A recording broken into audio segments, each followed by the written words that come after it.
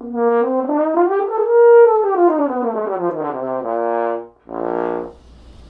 my name is James Boldin. I am from the state of Louisiana in the United States, and this is my first video of the trial of the ERGObrass system for horn.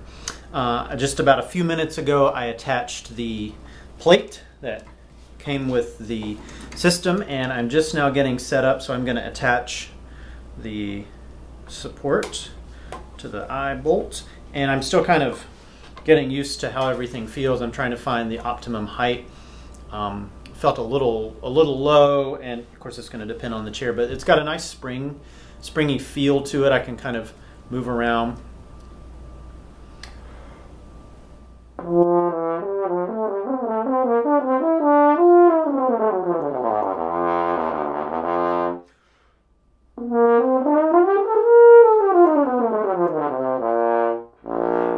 It feels different, obviously, than my normal way of playing, but it does feel quite free. The horn feels like it's, basically holding itself up. I don't have to do anything with my shoulders or my arms to keep it in place.